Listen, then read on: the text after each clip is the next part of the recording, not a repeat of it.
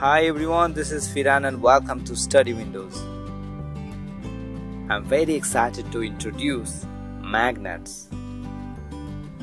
And today we are going to learn the introduction part, its basic characteristics. Before going to the session, we'll try to see an example. Look at this freeze, and these children are trying to fix an object. And they fixed. Why it is fixed on the wall of the fridge? See, they are trying to fix the object anywhere on the surface.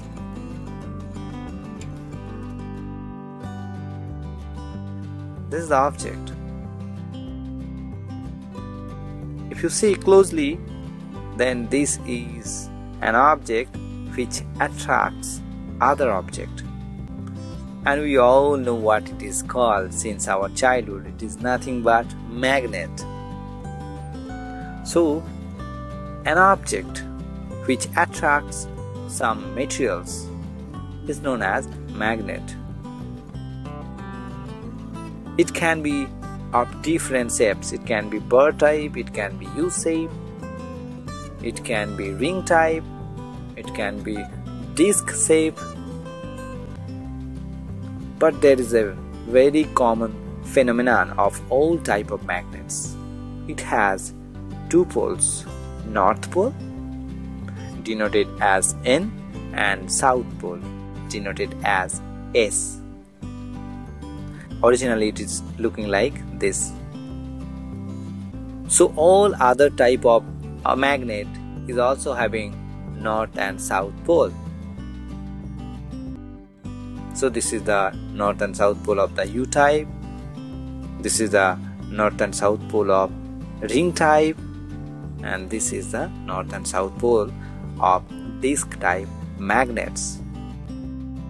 The most interesting things of the magnet is that if you break any magnet into small pieces, the smallest piece also will be magnet, and it will have the same properties like other magnets. It will have north pole and south pole, and it will also attract like other magnets.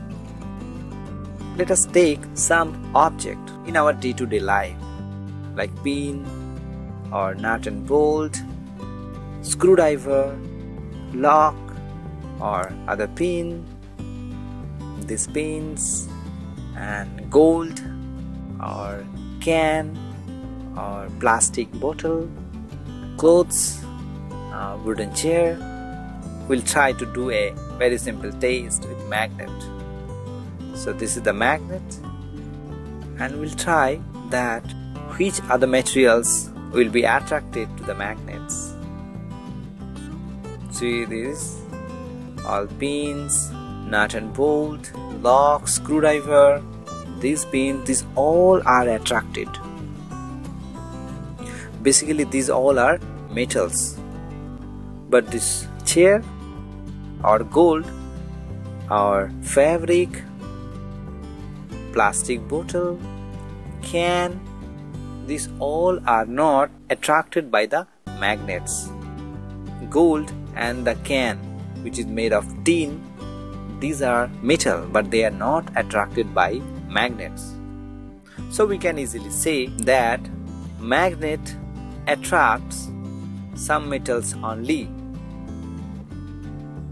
Now what does it mean by some metals? Some metal means the component, the object which is made of iron, object which is made of nickel, the object which is made of cobalt. These all are mainly attracted by magnet. And other some metals which we have already seen, like gold, which is not attracted by magnet, the tin, this is also not attracted by magnet, or copper, this is also not attracted by magnet.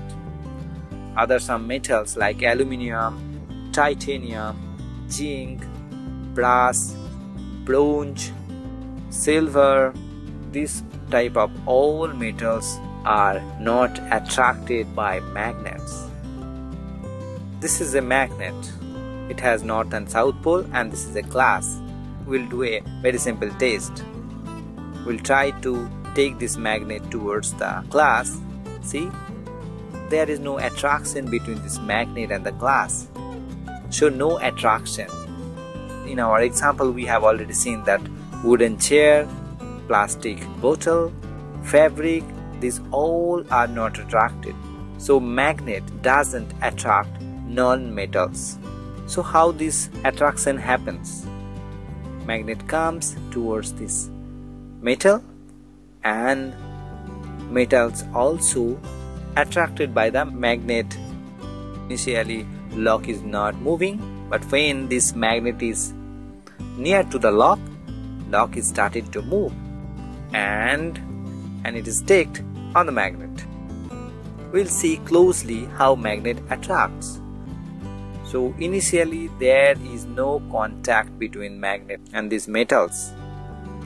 We have already seen up to a certain distance there will not be any movement of the metals. See, initially when lock is not within this circle, it is not attracted. But when it is coming closer to the magnet, then it will start to move. So around the magnet there is a force by which magnet attracts other metals. At distance it will be stick to the magnet. Now we'll see some interesting thing.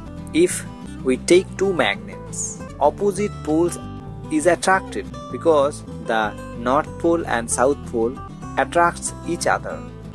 So opposite poles always attract. If we take same poles, then it will be repel, like this or like this.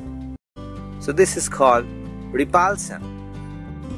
So we can say same poles always repel. Look at this image. What is this? And do you know the use of it? Check out our next video. And if you like study windows, please like, share, and don't forget to subscribe my channel. Thank you so much and stay tuned.